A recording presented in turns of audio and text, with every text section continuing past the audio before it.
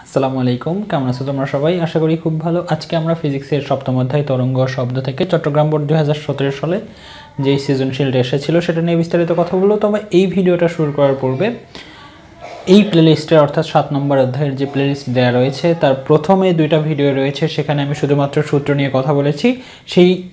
সেই ভিডিও দুইটা অবশ্যই দেখে আসবা, তাহলে এটা ভালো বুঝবা। সৃজনশীলটাতে কি বলছে দেখো, যে পলাশ একটি পাহাড়ের সামনে দাঁড়িয়ে শব্দ করলো। পলাশ একটা ছেলে অথবা একটা মানুষ, হোয়াটএভার, দাঁড়িয়ে শব্দ করলো এবং 0.15 সেকেন্ড পর সেই প্রতিধ্বনি শুনতে পেল। সাপোজ, আমার চিত্রের হাত খুবই ভালো, দেখলেই বুঝবা এটা হচ্ছে পাহাড়। আর সাপোজ একটু দূরে আঁকি, তার কারণ আছে, এটা হচ্ছে সাপোজ পলাশ। হ্যাঁ, তো একটা শব্দ উৎপন্ন করলো এবং এ কত সময় পর প্রতিধ্বনি শুনতে পাচ্ছে? 0.15 সেকেন্ড পর। এত বেশি সময়ের দরকার ছিল না, 0.1 হলেই সে প্রতিধ্বনি শুনতে পেত। এটাও কেন বললাম, তারও একটা কারণ আছে। এবং বায়ুর তাপমাত্রা হচ্ছে তোমার 30 ডিগ্রি সেলসিয়াস। এটা হচ্ছে কন্ডিশন। এই ছিল মূলত সৃজনশীল। এখন তারা বললো যে পলাশের নিকট থেকে পাহাড়ের দূরত্ব কত। দ্যাট মিনস এখান থেকে এখানকার দূরত্ব কত, আমাকে সেটা বের করতে বললো। এখন আমরা যখন এই অধ্যায়ের অঙ্কগুলো করি তখন কিন্তু আমরা শব্দের দূরত্ব দিয়ে যে কোনো দুইটা বস্তুর মাঝখানে দূরত্ব বের করি। এটা একটা বস্তু, পলাশ নিজে একটা বস্তু, ফিজিক্সের ভাষায় জীব জড় বলে কিছু নেই, সবই বস্তু। তো এটা একটা বস্তু, এটা একটা বস্তু। আমরা এই জাতীয় অঙ্কে কী করি, শব্দের অতিক্রান্ত দূরত্ব থেকে যে কোনো দুইটা বস্তুর মাঝখানে ডিস্টেন্স আমরা বের করি। অঙ্কটা কিভাবে করব অঙ্কটা আমরা করব S=VT দিয়ে।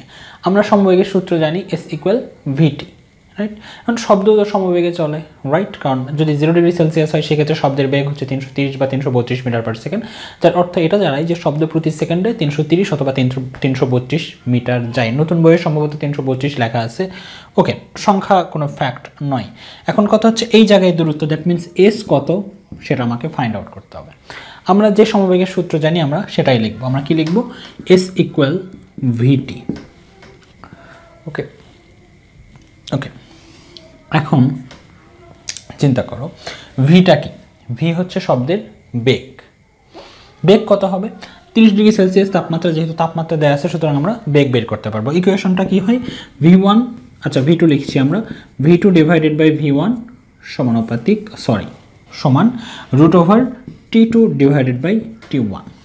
V1 কি? আচ্ছা T1 হচ্ছে 0 ডিগ্রি সেলসিয়াস তাপমাত্রা, দ্যাট মিনস 0 প্লাস 273, কারণ আমাদের তাপমাত্রাকে ক্যালভিনে নিতে হবে, রাইট? T2 কি? T2 হচ্ছে 30 degree Celsius, that means 30 plus 273। V1 কি? V1 হচ্ছে T1 ডিগ্রি সেলসিয়াস তাপমাত্রায় শব্দের বেগ। T1 তাপমাত্রা কত? 0 ডিগ্রি সেলসিয়াস। 0 ডিগ্রি সেলসিয়াস তাপমাত্রায় শব্দের বেগ কত? হচ্ছে 332। That's it. এখন তুমি কার মান বের করবা? V2 এর মানটা বের করবে এবং ওই V2 আসলে সেই ভিটা বসাবা। T কত? T হচ্ছে প্রতিধ্বনি শোনার জন্য সময় কত? 0.15। এখন এই যে এসটা বের হবে এখান থেকে, যে এসটা এখন বের হবে, যেহেতু তুমি ভি বসাতে পারবা, টি বসাতে পারবা, অতিক্রান্ত দূরত্ব তো একটা বের হবে। সেই অতিক্রান্ত দূরত্ব আসলে কতটুকু তোমরা জানো? সেই অতিক্রান্ত দূরত্ব হচ্ছে এখান থেকে এখানে যাওয়ার এবং এখান থেকে এখানে আসার। দ্যাট মিনস পলাশ থেকে পাহাড়ের দূরত্ব যদি হয় 30 মিটার, এখানে আসবে 60 মিটার। কেন এমন হচ্ছে ভালো করে ভাবো। তুমি টাইমটা কি বসাইছো? টাইম বসাইছো প্রতিধ্বনি শোনার। প্রতিধ্বনি কখন শুনতেছে সে? এ যখন শব্দ উৎপন্ন করছে, এর শব্দ এই শুনতেছে। ভালো করে বুঝতে হয় যে কেন এখানে 2 দ্বারা ভাগ করতে হবে আমার, কেন এখানে 2 দ্বারা ভাগ করতে হবে। আমি যে এসটা বের করব, এস কিন্তু আসলে দূরত্ব দ্বিগুণ আসবে। কেন দ্বিগুণ আসবে এটাও তোমাকে বুঝতে হবে। এর কারণ হচ্ছে টাইমটা। কারণ হচ্ছে এ যখন শব্দ উৎপন্ন করছে, ওই শব্দটা কি হচ্ছে? একবার এখানে যাচ্ছে, একবার এখানে আসতেছে। এই পুরো সাইকেলের জন্য সময় লাগতেছে 0.15 সেকেন্ড। তাহলে তুমি টাইম নিয়েছো একবার যাওয়ার, একবার আসার, এই দুটা মিলিয়ে টাইম হচ্ছে 0.15। তাহলে অতিক্রান্ত দূরত্বও যেটা আসবে সেটা একবার এটার জন্য আসবে, একবার এটার জন্য আসবে। তার মানে কি মোট অতিক্রান্ত দূরত্ব তোমার কি হয়ে যাবে? দ্বিগুণ হয়ে যাবে। তবে তুমি এসটা বের করে এখানে যেই রেজাল্টই আসুক না কেন এটাকে তোমার করতে হবে 2 দ্বারা ভাগ।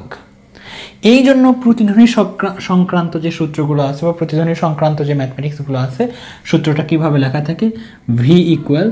V=2D/T। এই ডি এস একই কথা। ডি লেখাটা ভালো, ডি লেখাটাই উচিত। কারণ হচ্ছে যে এস লিখলে আসলে তার স্মরণ 0 হয়ে যায়।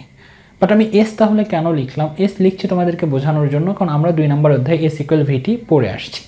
তো সূত্রটা আসলে এক্স্যাক্ট কেমন? V equal 2d/t। ডি সমান কি হওয়া উচিত তাহলে? V into T divided by 2।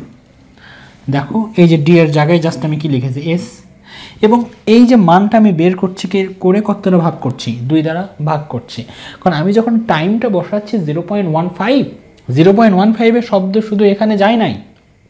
যদি হতো যে 0.15 এর শব্দ শুধু এখানে গিয়েছে, তাহলে এখানে আমি 2 দ্বারা ভাগ করতাম না। কিন্তু তারা বলছে এটা প্রতিধ্বনি শোনার সময়। তো প্রতিধ্বনি কিভাবে শোনায়? আমি আমার কথার প্রতিধ্বনি কিভাবে শুনবো? আমি শব্দ উৎপন্ন করব, সেই শব্দটা যাবে, কোনো জায়গায় বাধা পাবে, আবার আসবে। তাহলে এই যতটুকু সময় লাগছে এটাকে বলছি আমরা প্রতিধ্বনি শোনার জন্য সময়। তো এই যে প্রতিধ্বনি শোনার জন্য সময়, এই সময়ে শব্দ কি একই দূরত্বে একবার অতিক্রম করছে নাকি 2 বার অতিক্রম করছে? 2 বার অতিক্রম করছে। তাহলে এই সময়টা শব্দ শুধু যাওয়ার নয় অথবা শুধু আসার নয়, বরং যাওয়া আসা মিলিয়ে সময়। তুমি যাওয়া আসা মিলিয়ে সময় বসাচ্ছ ইকুয়েশনে, তাহলে অতিক্রান্ত দূরত্ব কি বের হবে? দ্বিগুণিত বের হবে। এটাই স্বাভাবিক। তখন আমরা 2 দ্বারা ভাগ করে সেই দূরত্বকে অর্ধেক করে দেব। দেখো আমি সূত্রটাকে এভাবে লিখে দিয়ে অঙ্ক করাতে পারতাম। এত পেঁচালাম কেন? ব্যাপারটা বোঝার জন্য। কারণ অনেক স্টুডেন্টই আমাকে কোশ্চেন করো যে কখনো 2 দ্বারা ভাগ করে, কখনো 2 দ্বারা গুণ করে, এটা বুঝি না। তো বোঝো না কেন? তোমরা শিখছো শুধু সূত্র মুখস্থ করা। সূত্র মুখস্থ করে কিছুই হয় না। হ্যাঁ, সূত্র মুখস্থ, থিওরি আগে তোমাকে বুঝতে হবে। থিওরিটা বোঝো, তারপর সূত্র এমনিই বুঝবা। ওকে? তো আমার মনে হয় তোমরা বুঝতে পেরেছো। যদি বুঝতে না পারো অবশ্যই আমাকে জানাবা। ওকে? এটাই ছিল মূলত গ নাম্বারের সমাধান।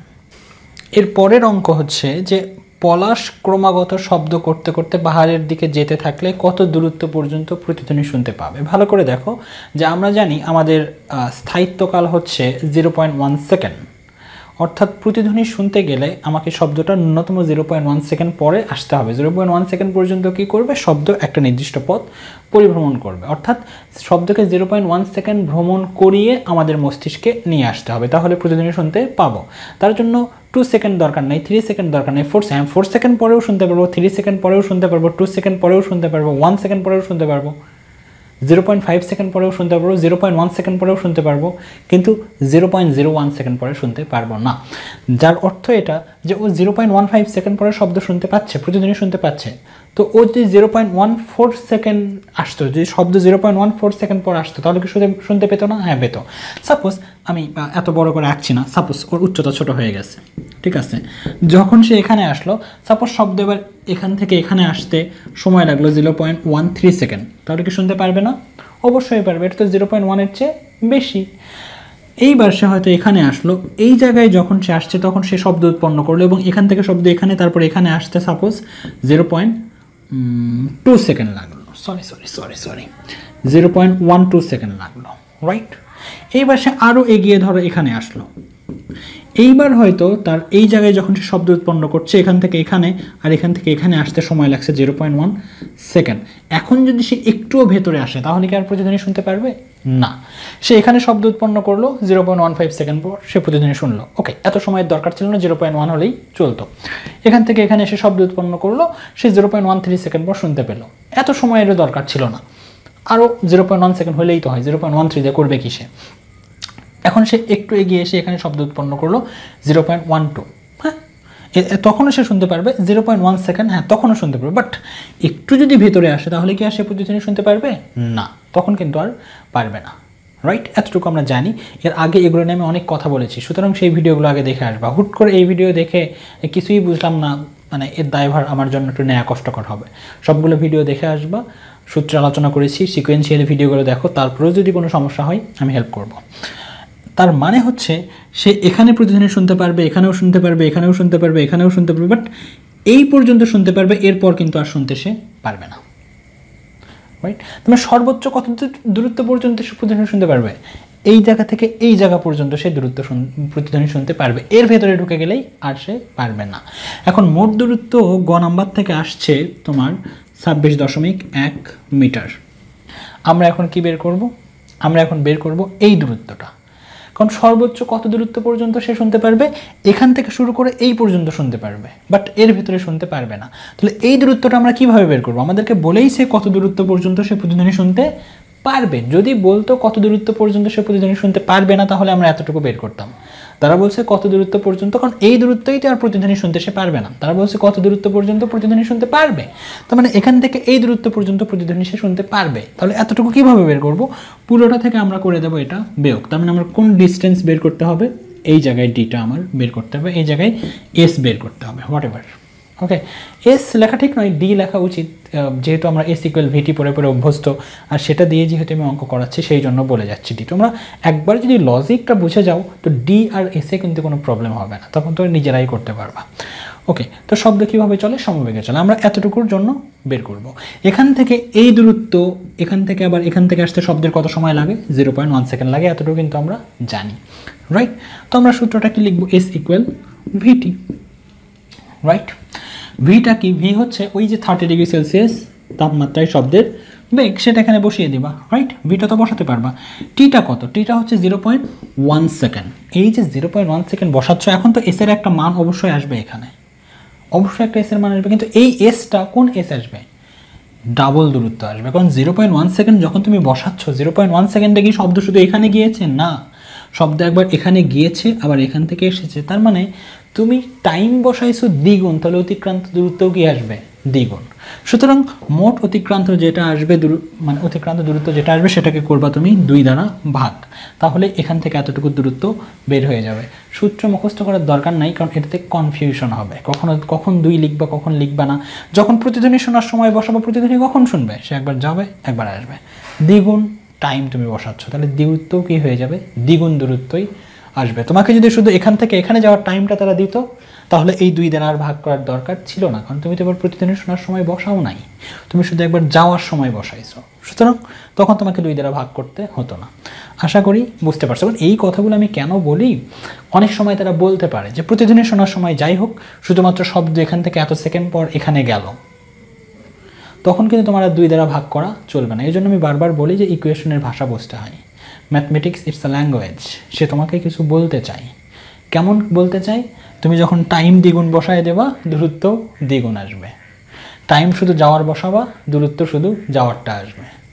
টাইম যদি 3 গুণ বসাও, দূরত্বটা 3 গুণ হয়ে যাবে। That's it, right? তো এই ছিল মূলত সৃজনশীল। আশা করি এই ব্যাপারগুলো তোমরা বুঝতে পারছো, রাইট? তো আমার মনে হয় ঠিক আছে। তারপরে যদি সমস্যা হয় তাহলে ওই যে প্লেলিস্টের প্রথম থেকে আগে ভিডিওগুলো দেখো, তারপরে যদি না হয় তো আমাকে জানিও। ভালো থেকো তোমরা সবাই, দেখা হবে পরবর্তী কোনো ভিডিওতে। আসসালামু আলাইকুম।